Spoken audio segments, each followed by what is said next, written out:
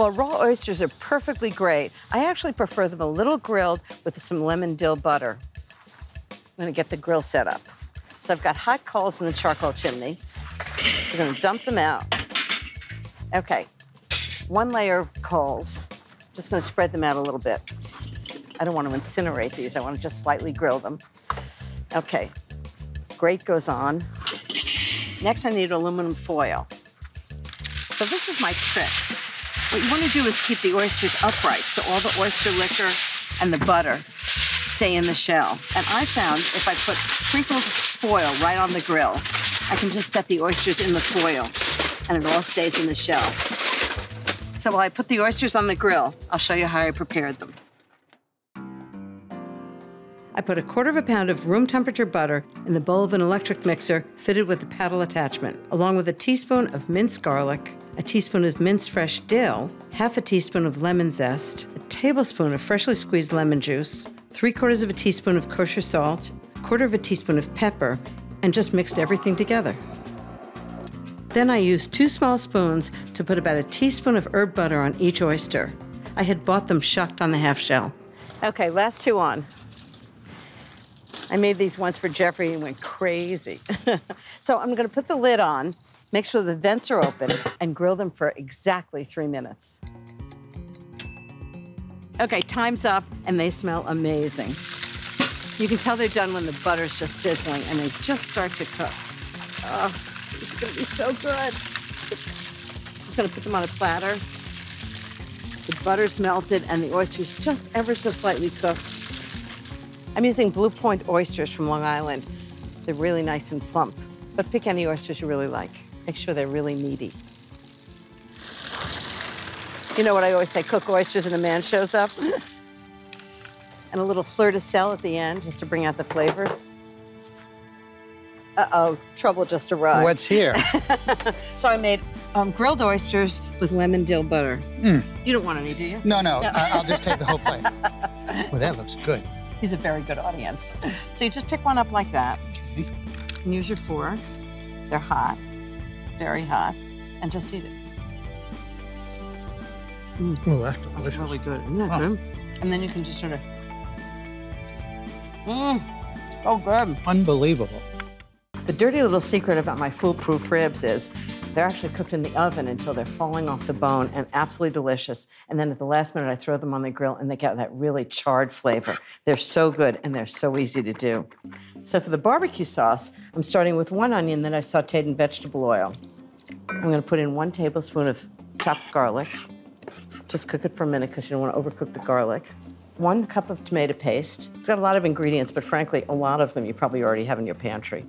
1 cup of cider vinegar, a little acidity in this. 1 cup of honey. It actually adds a little sweetness, and then it'll caramelize on the grill. 1 cup of Dijon mustard. It's a lot, I know. 1 cup of hoisin sauce. That's the start of the Asian ingredients. 1/2 cup of Worcestershire sauce. 1/2 cup of soy sauce. You still with me? 2 tablespoons of chili powder. That's 1 and 2. 1 tablespoon of ground cumin. Just gives great flavor, really depth of flavor. And a little bit of heat, 1½ teaspoons of crushed red pepper flakes. You want it to be a little hot, right? I'm just gonna bring that to a boil. Mix everything together and let it simmer for 30 minutes. All those flavors are just gonna deepen and get absolutely delicious. They're gonna be so good with the ribs. The barbecue sauce is ready. Time to make the ribs. I use St. Louis ribs, and I find them perfect. They have a lot of meat on the bone, and they're not too big to handle. Okay, so that's 2 teaspoons of salt and 1 teaspoon of pepper. I just season the meat side, not the bone side.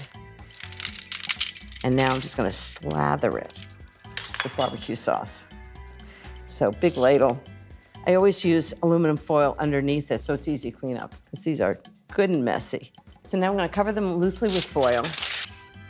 350 degrees for 1 hour and 45 minutes until the meat is falling off the bone. Whoa, don't those look fantastic? So at this point, I put on a little more barbecue sauce because I think it really needs it. And this is going to really caramelize on the grill, get that nice barbecue flavor. Okay, and the rest of it, I'm going to pour into a dish and take outside for dipping once they're all done. Okay, I've got the ribs, I've got the sauce. See you at the grill.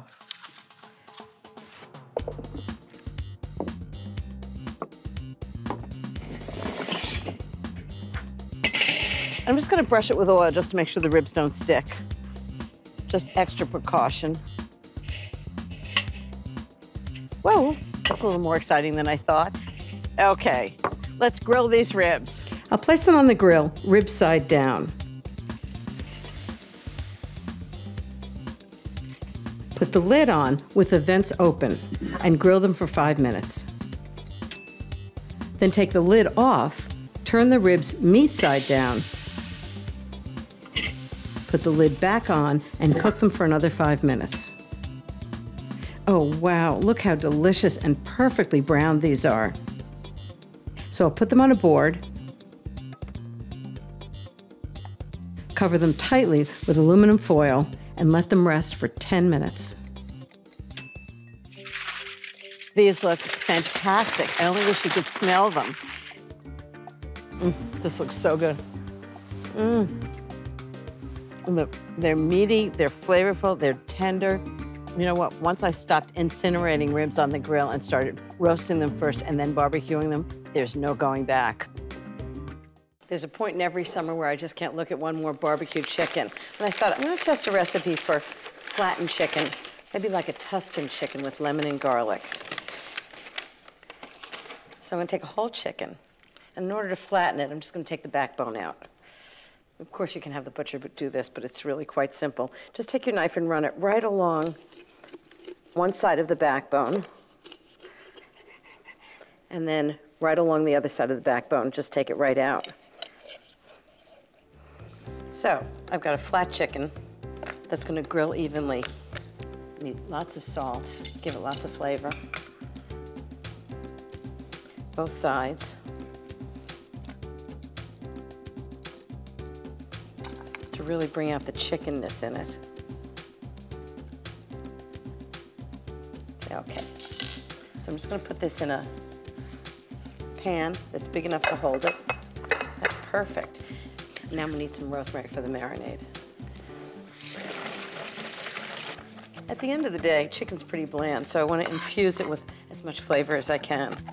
So for the Tuscan lemon chicken, I'm going to start with lots of fresh rosemary, about a tablespoon. And a tablespoon of chopped garlic. Always good on chicken.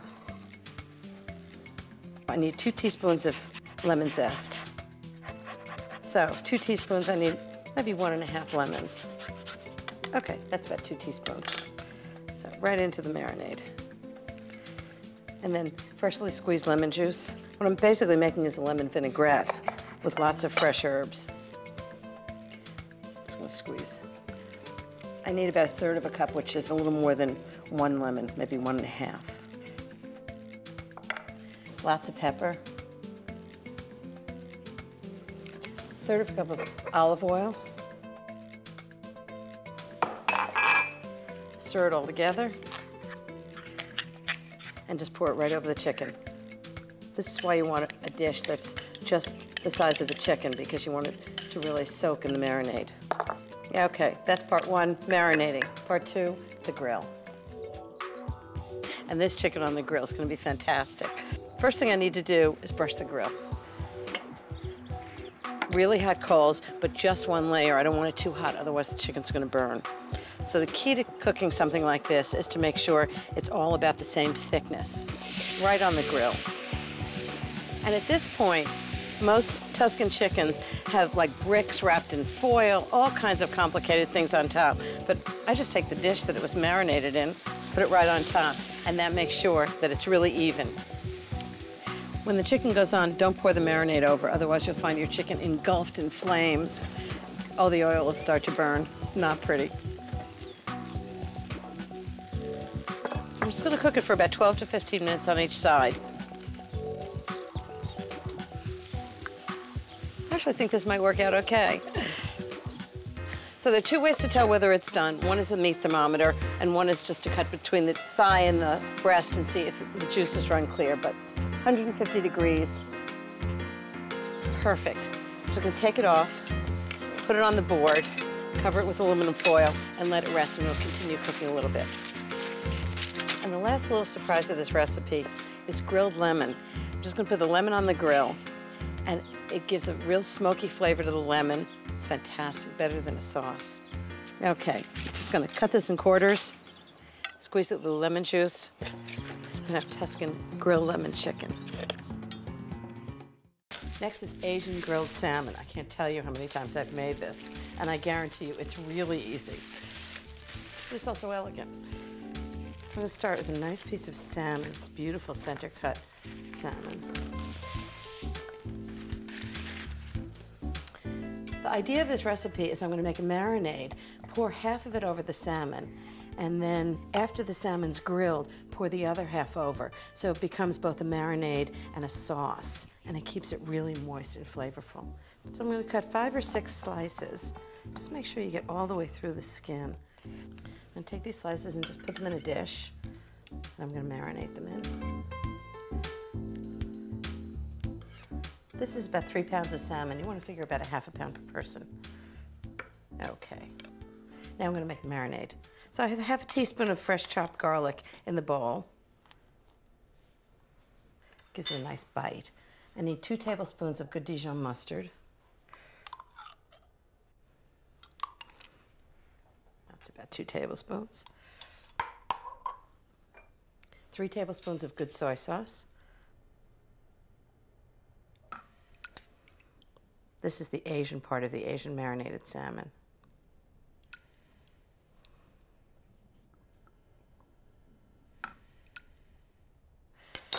And 6 tablespoons of good olive oil. I like California olive oil. I think it's got a good flavor, but it's not too strong for the sauce. I'm just gonna whisk this together. This sauce is particularly great because the mustard emulsifies it. So we're just going to pour half on, spread it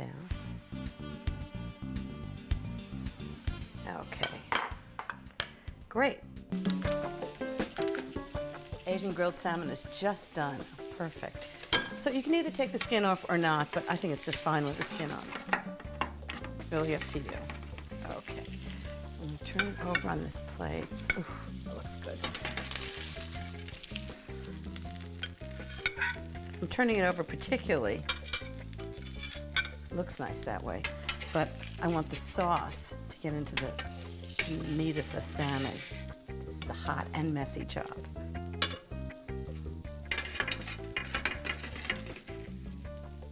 I think 4 pieces will be perfect for 3 of us. Whoa. I'm just gonna put the sauce on next. Okay, I'm just going to put the rest of the sauce on. Keeps the fish really moist and flavorful. Don't use the marinade from the raw fish. So my bridge friends are coming over for a game of bridge, and I thought, you know, instead of the usual snacks, I'm going to make something special.